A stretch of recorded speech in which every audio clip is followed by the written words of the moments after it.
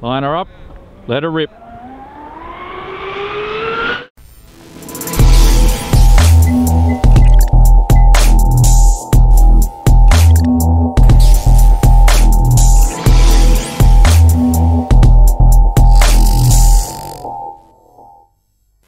Right, we're out here with Ultimate RC Events, who have got this gigantic boat.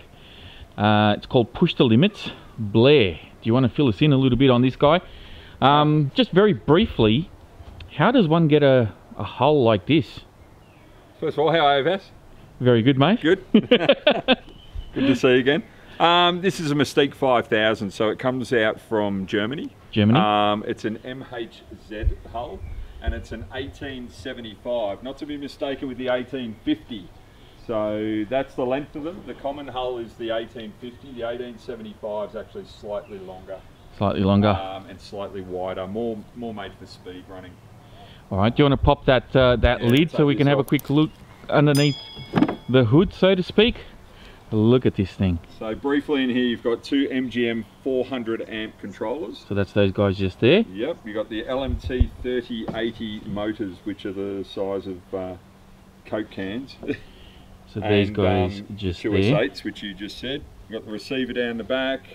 You've got some batteries here. What are these little batteries for? So that battery actually powers that servo and receiver alone, so it's got a BEC in it. Okay, so there's a separate BEC. Yep.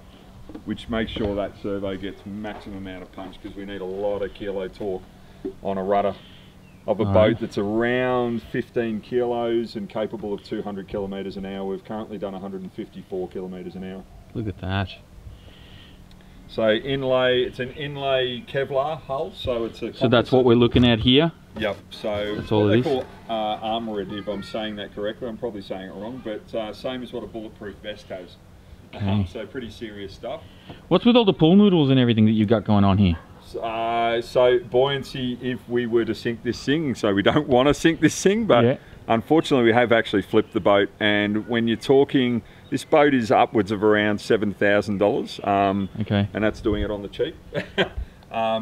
These controllers alone are a couple of $1,000, so what you try to do is if it does flip and take water on, all these buoyancy keep the thing as float as possible and give us a fighting chance. Sink. Yeah, it gives us a fighting chance. You're going to get them wet, but you don't want to soak them, and they can actually survive getting wet. So this is just to keep it as afloat as possible if something was to go wrong. All right, now the servo, I noticed you've only got a single servo here, and you got like a pull system, is that correct? Yeah, so you're running to a single rudder? Running single rudder on a triangular pull system. So there's two bars that go through there that are actually connected to a cable. Then the cables go through and back, and they're tensioned quite tight. To that, okay. To give you maximum amount of rudder hold. So the main thing with this speed machine is we need the rudder to stay as still as possible, or we'll get a tail wag. Yep. Which is why also we need a very high kilo standing torque. So not so much when it's operating torque. Yeah. Just its just static needs to torque hold mode. That position. Yep. Now you've got a lot of tubing and everything here. So can you explain the water pickup for these just very briefly? Like how does that work? So underneath there's two pickups per side. So each side has exactly the same thing. So I'll explain this side. That's on the other side as well. Two pickups just under here. One pickup goes into the motor and out of the motor, so it doesn't do any other stuff. So that'll be in there. So there's your pickups there. Yep. And then you've got one that goes motor in and then out through the side. Correct. Yep. And then the other pickup goes to the speed controller. You've got and out. That comes through here, in there, out through this hose, and out the side. So you've got two holes on this side for the same thing. Correct. And two holes on that side. Correct. And obviously there's a twin pickup down the bottom there as well. That's to keep the system as cool as possible. Nothing goes through. So some people out there might have smaller radio controlled boats. They'll go into the motor, then maybe into the Speedy as well, then out. The problem with a big boat like this that's generating a lot of heat is that can be picked up, and heat on heat is not good. We want to keep everything as cold as possible.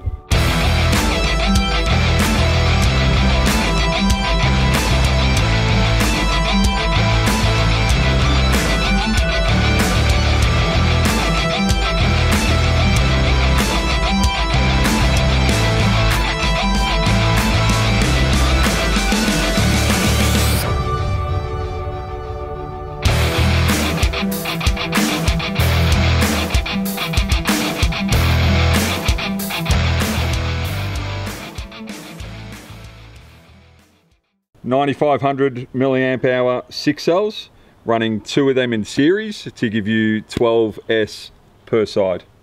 Okay, so you got 12S on this motor. Yep. 12S on that motor. Correct. Yep.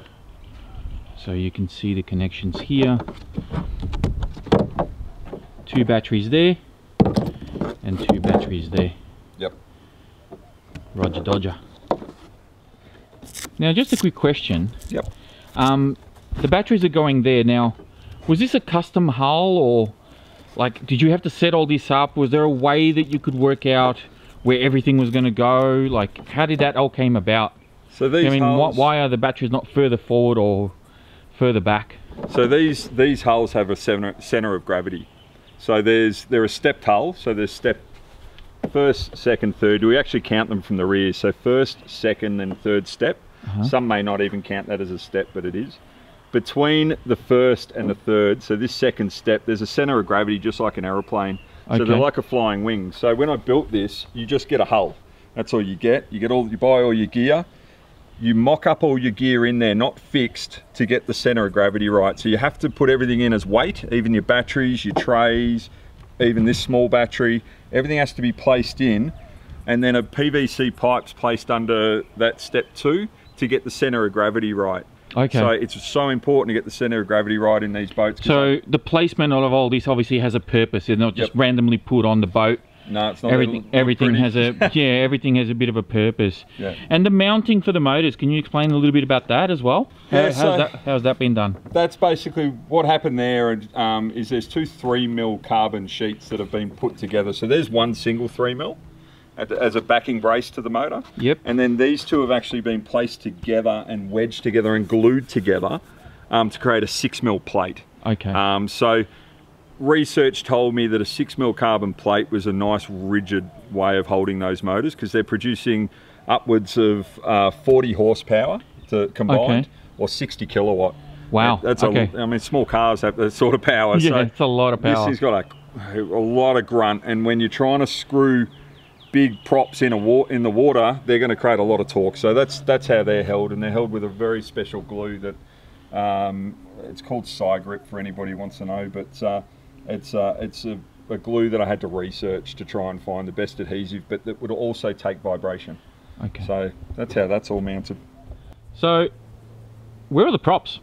We run without props, Vass. No, what we do is it's actually a real silly thing that we spoke about a bit earlier, Vass, but the props aren't kept in the boat because the cables... That shaft, just hold the hand behind there, so... The cable's just there. A lot of people run these are just bigger cables in a radio control boat this size, but they can suffer memory, so they sit in the boat as a curve. Okay. And if they sit over time like that, they can actually hold that curve. So if you were to take them out, they'd have a curve in them. Problem is, you end up with oscillation. And that prevents oscillation. Okay. When you're running 40 horsepower, spinning these at a stupid rate of RPM, you don't want vibration. So after every run, these are taken out. Okay. The other reason they're taken out is a lot of people, and myself included, there's water that stays in here. They're not actually made not to have water in them. They'll have water in them. That just corrodes and rusts. So we take them out of every run, blow all the water out, and then these will get re-greased, which are ready to go. So blow all the water out, like you just put the an air hose straight in there, and blow them straight blow everything out of the so we don't have tubing. any corrosion. Okay. And that's your grease here, so you're going to grease them up now, fit them in. Literally, just with your finger. They just get marine grease. So I choose to use marine grease. Not everybody does, but it is a bit impervious to water. So, and that down the shafts. And this is done every run. Yep. So taken out, cleaned off, inspected. So we'll see if the bearings, the bushings rubbing or on the shafts. Yep. And then that one, if I get them in the right order, I always muck this up. So you got counter-rotating props, I presume? Correct. So that spins inwards? That one, yeah, spins inwards. So that spins inwards, and then the other one would spin inwards as well that way? Yep. Okay.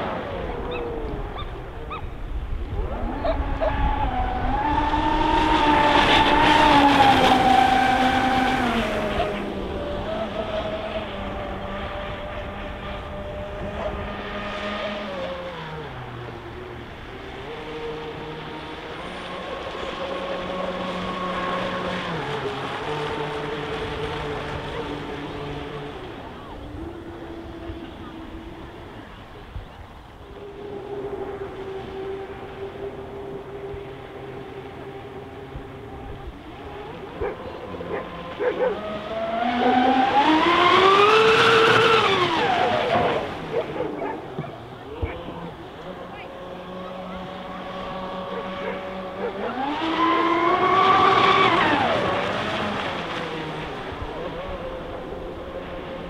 gonna make me want to get my boat out.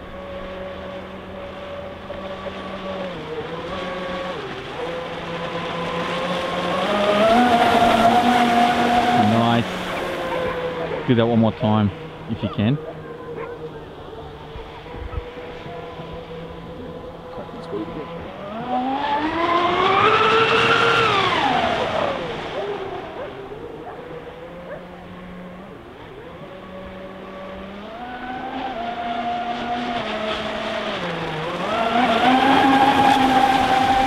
Beautiful. So good.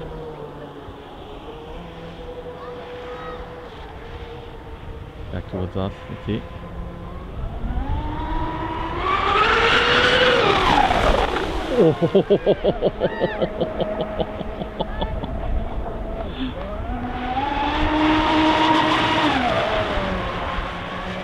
Jeff is a little kid.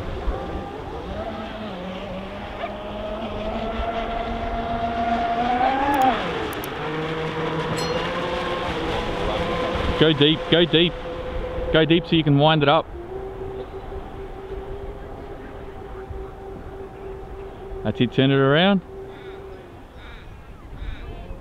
Line her up, let her rip. Yes, that's the one.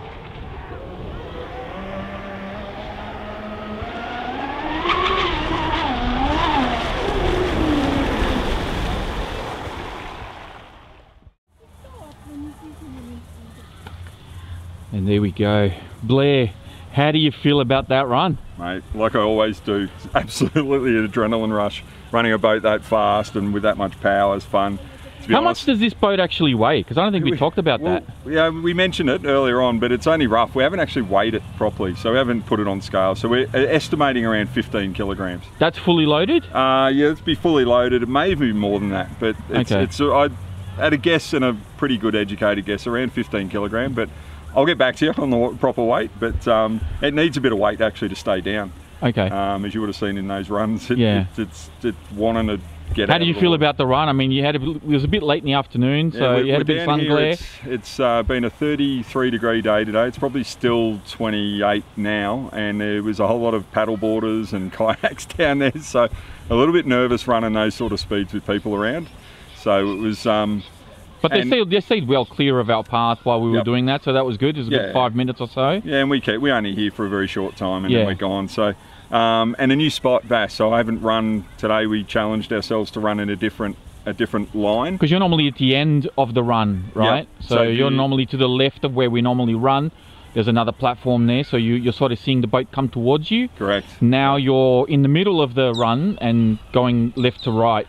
And as we said off camera, I was like, oh my God, it moves like this. I've been seeing it come towards me. So I know it's moving, but I've always done that. And then today we decided to get a different line to get a much longer length in the run. And now of course, I'm seeing the speed a lot more from side on. So that changed it up a little bit too, and I love it. I want to continue running like that. So we want to come back when it's quieter.